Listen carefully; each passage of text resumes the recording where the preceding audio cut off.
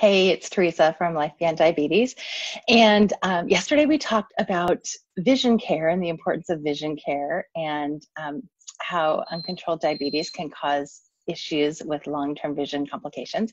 And today I'm going to talk about peripheral neuropathy, which is a similar complication, but it's nerve damage that happens in your hands and feet. And it usually actually is in your feet. And it's caused by ongoing high blood sugars that block the circulation of blood in the tiny blood vessels in your extremities. So it's called a microvascular complication because it's in those small blood vessels. So microvascular. And in the early stages of peripheral neuropathy, it's generally experienced as kind of a pins and needles sensation, and different people experience it different ways.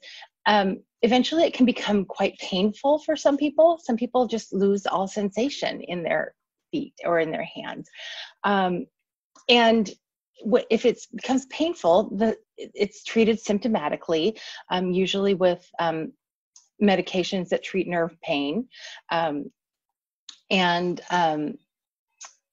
that, and those, of course, we want to avoid that because there are some issues with medications that treat nerve pain, but it is treatable, but not completely. So it is a complication that we definitely want to do everything we can to avoid, and the way we avoid that is by avoiding ongoing high blood sugar. So that's what it is. Now, the reason, aside from the pain and the inconvenience of the numbness, the reason that it's so important to not have peripheral neuropathy is that peripheral neuropathy can lead to one of the scariest complications of diabetes. So yesterday we talked about the things that we hear about scary diabetes is like, oh, blindness and amputation. Well, we talked about blindness yesterday. This is the amputation part. So again, I don't want to scare you because this is highly preventable. Take care of your well-managed diabetes does not end in amputation, okay? But this is why, just like we talked about yesterday, routine eye care is important, routine foot care is important. This is why when you go see your medical provider, they do a sensation test. They generally, and I don't have one of the little, a sample of what it looks like, but they take a microfilament. It's kind of like a fishing line, a tool that has a little fishing line thing. And they just, well, we're going to pretend that this is a foot. They'll just touch your toes and the balls of your feet and then your heel, and they'll just check your sensation. So, and it's something that's just a very light touch, and they'll see if you can feel that. And what they're checking for is to make sure that you still have sensation everywhere on your foot. Because if you're starting to get numbness, they want to be watching to make sure that you can feel everything. And the reason for that is that if you're losing sensation in your feet, which is what happens if you are getting the nerve damage, in addition to pain, you might be losing sensation. If you get a wound on your foot, so if you're walking barefoot in your house or outside and you scrape your foot, and you don't feel it because you've got nerve damage in your foot, you don't know it. So you just kind of, we don't look at the bottoms of our feet very often.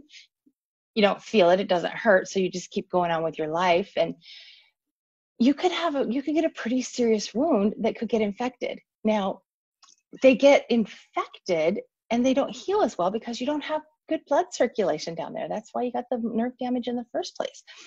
So this is where the scary complications of diabetes that we talk about come from. Again, well managed, generally not a problem, but this is why we need to pay attention to it.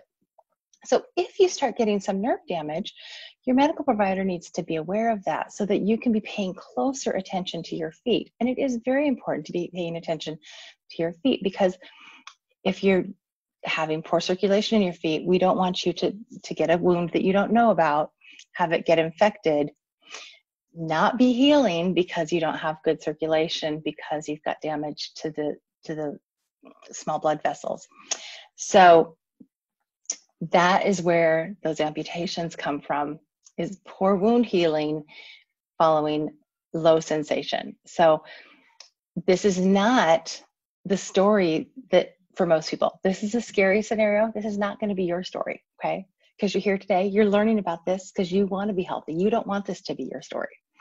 So we're going to make sure that that is not your story.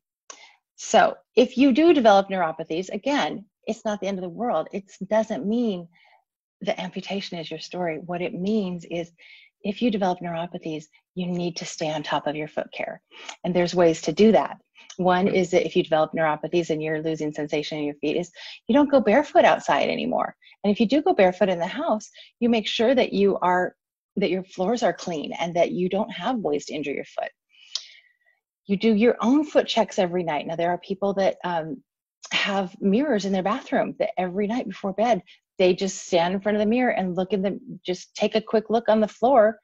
So they stand up, the mirror on the floor. So they lift their foot on and have a look at the bottom of their foot every night before bed. Make sure that there's no wounds on the bottom of your foot.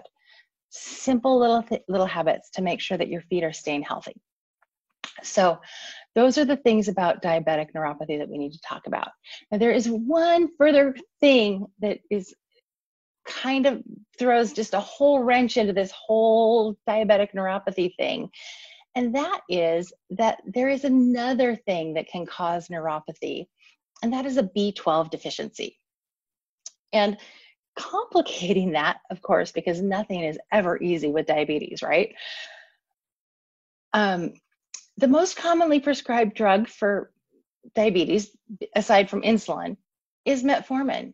And metformin in many people can cause a B12 deficiency. So, and this happened to me personally. When I was taking metformin, I got a B12 deficiency and I got neuropathies. And I didn't know that metformin causes B12 deficiency.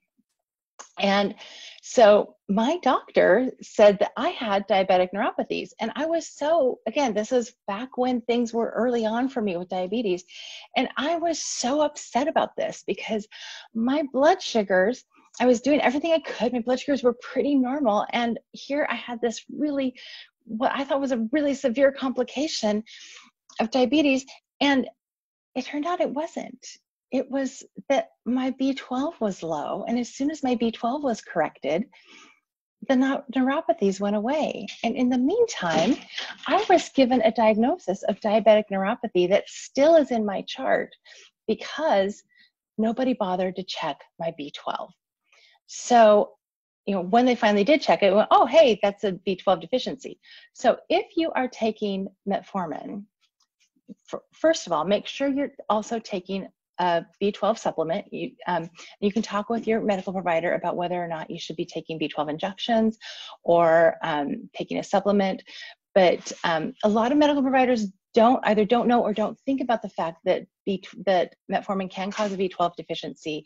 And so they don't recommend a supplement. They don't think about it. So that's something to ask your provider about and find out what they recommend for that. And if they're not aware of it, bring it to their attention so that you can be following up on that. Because the B12 deficiency can be very serious. And when it's related to metformin, it's something that generally can be corrected pretty quickly, and those neuropathies can get taken care of right away. We do not want B12 deficiency neuropathies to become permanent. They do not need to become permanent. They can be corrected as long as we get to them early. So, and in my practice, anybody who's taking metformin, I include a B12 check in their routine labs every year. When we're checking their labs, we're making sure that they do not have a B12 deficiency. So again, that is something you can request from your medical provider.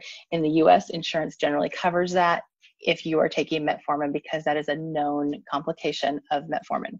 So again, not a big concern with metformin because it is so easily supplemented, but something that you should be aware of because it can be confused for diabetic neuropathy. And because diabetic neuropathy is such a serious complication, you should make sure that you have the correct diagnosis. There's a difference between B12 neuropathy and diabetic neuropathy. You want to make sure you have the correct diagnosis in your chart if you are having neuropathies. So If you have any questions about that, do go ahead and leave me a comment. As you know, this one is coming to you recorded because I had a meeting today during the time of today's live. But I will be checking in on comments. If there's any questions or concerns, definitely let me know. I will get back to you in the comments. I will be back tomorrow on Thursday at 2:30 Pacific, and I'm going to talk about the other major microvascular complication of diabetes, and that is kidney disease. So again, I'm talking about the big scary things this week. These are avoidable. There are big complications, but they're avoidable, and they're things that we can take care of. So I'll see you back here tomorrow at 2:30 Pacific, and I will be live tomorrow at 2:30. See you then. Bye.